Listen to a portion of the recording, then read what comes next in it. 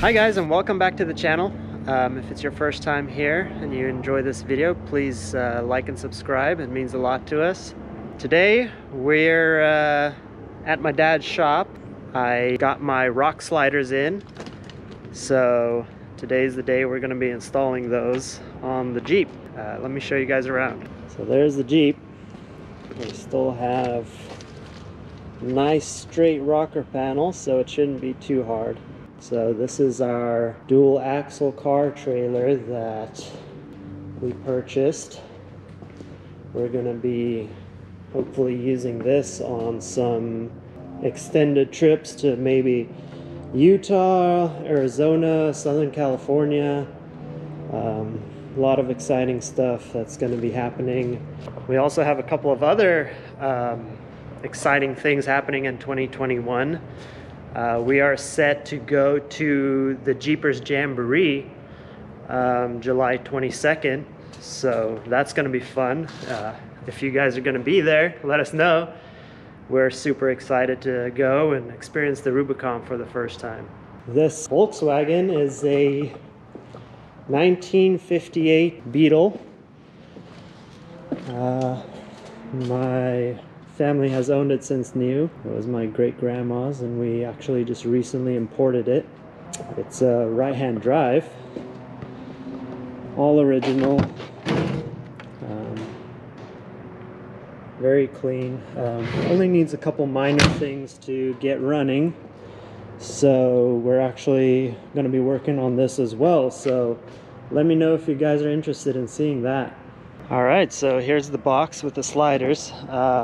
I decided to go with the Barricade sliders.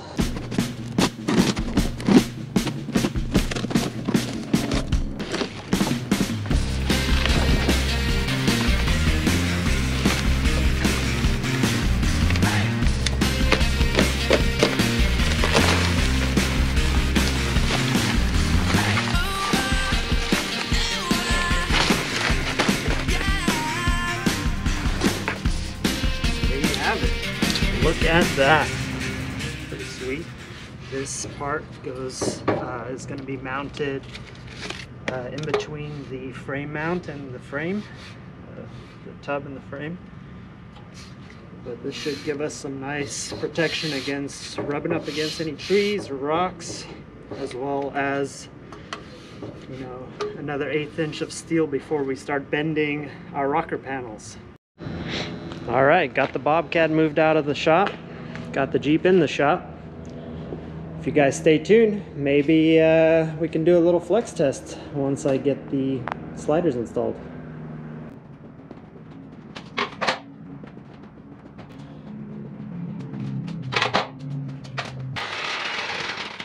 So because the slider has that piece that slides in under the frame mount, where the tub mounts onto the frame, we're going to loosen up the bolts, and then we're going to jack up the tub, slide that in. We might have to make some modifications to the body lift spacers that I have on there, but that shouldn't be an issue.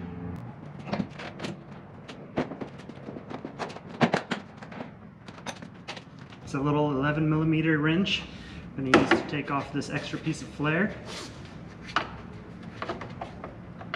There's 2 bolts holding it on to the tub. So let's get to it.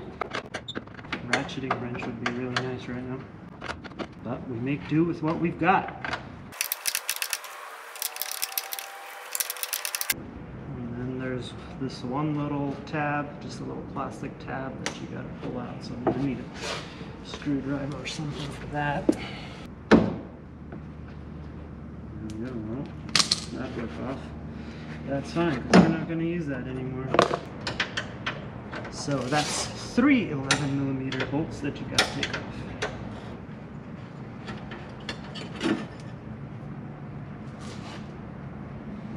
Alright, and so that's what we're left with. Might find a way to clean this up a little bit before I put the slider onto here. Alright, so I got a 1/2 inch ratchet here with a 19mm socket. I'm gonna take off these. Just gonna loosen them up for now. I did this not too long ago, the body mounts or the body lift. So these are pretty easy to take off. If you've never had this off before, it might be a lot more difficult. The original bolts that I took out of there were pretty rusty.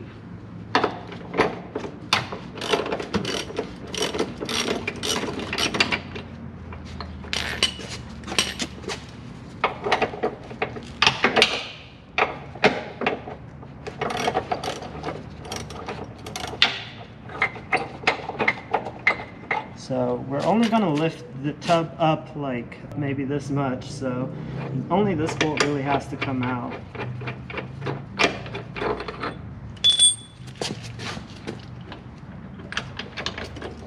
The other ones are just loose, but they're still in there to hold the tub. And I'm actually gonna take off, there's one more in the back under kind of by the gas tank, and then I'm going to do the other side as well, just so that it has freedom to kind of move.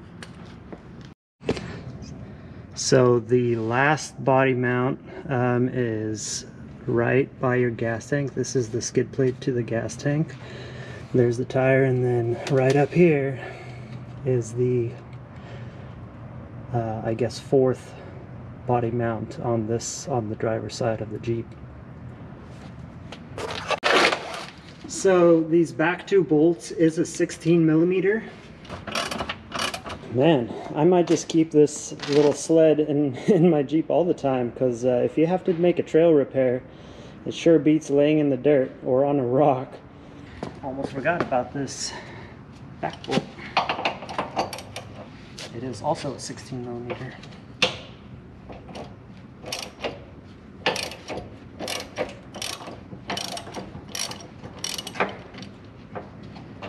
Alright, so that's this.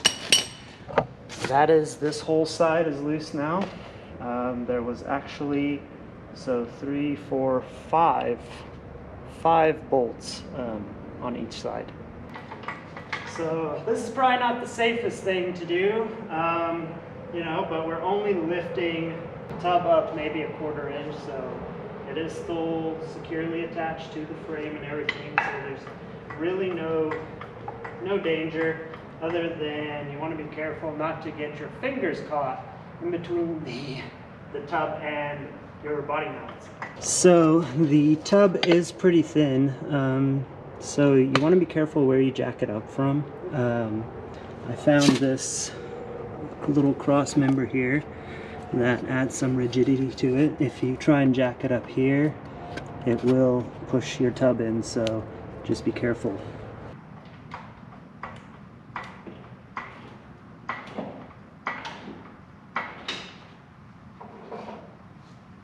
That is the body lift spacer that I'm trying to get. That's pretty much rough on it.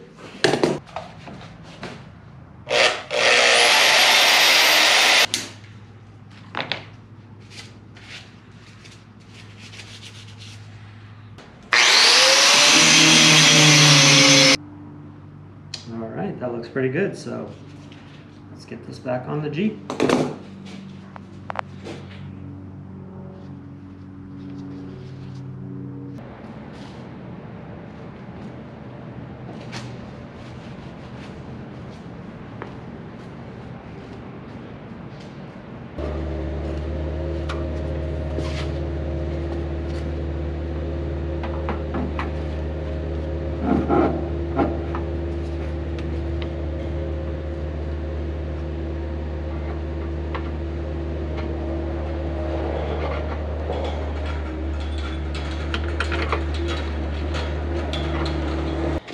So here's kind of what I'm running into. I got the slider pretty much on where it's going to be. I have the body lift puck shaved down to the size it needs to be, and it's good. But when you push this up against, when you try and snug it up, I'm just holding it with my leg, and you push it up against the tub, you're left with this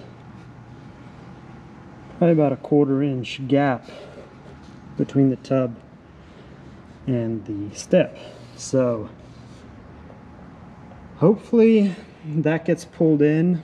So the next step is going to be to mark each mounting hole, take this back off, and then drill the holes and then mount it in its final location. So hopefully this gap sucks up tight against the tub.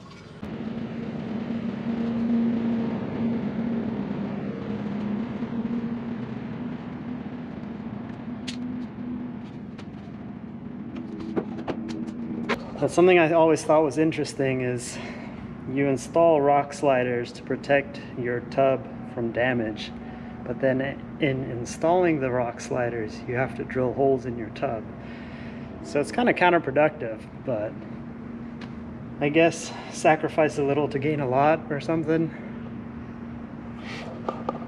Part of the reason why I think it's sticking out that 1/4 inch is these little nutserts where this factory flare was attached stick out a little bit, and so I might try and just hammer those down a little bit, just to get the slider to sit nice and flush. This sticker was way too hard to get off, and it's going to get covered up anyway, so that'll just have to stay there.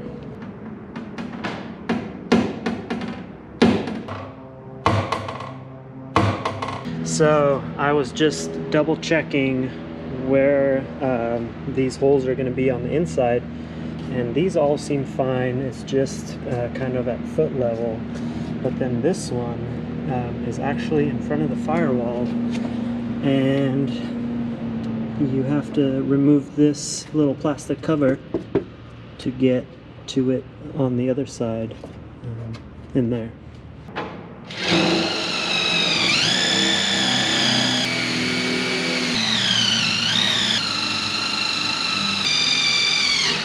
That was not pleasant, but I guess it's a lot better than having to do it on a new JL or something. I guess if you took your doors off before you did this, it'd be might be a little bit easier, but no biggie.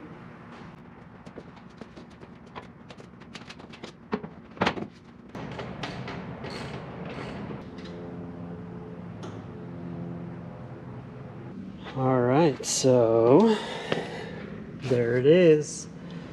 The step is fully installed. The little gap that it had, the little 1/4 inch gap, is sucked in pretty well. There's still a little bit of a gap, but it's actually not that bad. Back here, it might just be the tub is a little bent there too. Freaking mosquitoes are everywhere. So yeah, it's overall I like it.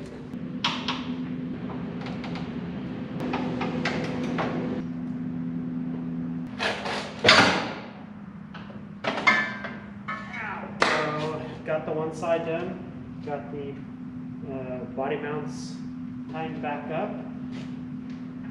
Seems to be pretty sturdy. Let's see.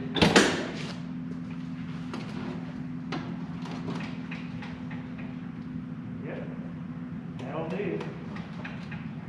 Well, I'm gonna go get some lunch and then I'll tackle the other side when I get back. All right, so the other side is in. While I was bolting down the slider on the other side, I cross-threaded the living daylights out of one of these little bolts, so I had to make a run to the local hardware store and pick some of those up. And I have to say, I actually like the black on black look a lot better than the silver hardware. So I actually cleared them out at the hardware store, but when they get some more in, I might just swap out the other side so that it's all matching.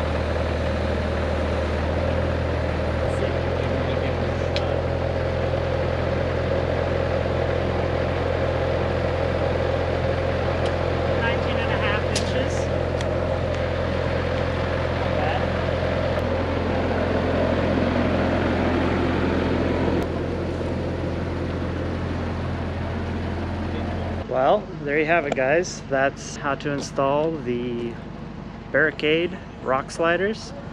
If you guys enjoyed this video, and if you guys want to see us take on the Rubicon in July, make sure you subscribe. Thanks.